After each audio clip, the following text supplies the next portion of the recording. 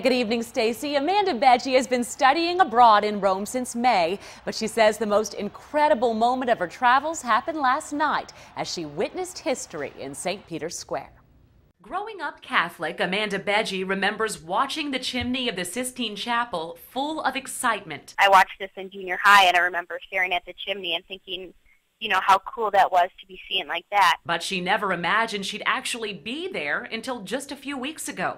A biology student at St. Norbert, Beggi's home for the semester is just a 20-minute walk from Vatican City. We really feel connected, my roommates and I, to this experience, and it's been cool to watch it really up close. Beggi says she was in Vatican City when Pope Benedict XVI resigned and even attended Tuesday's pre-conclave Mass.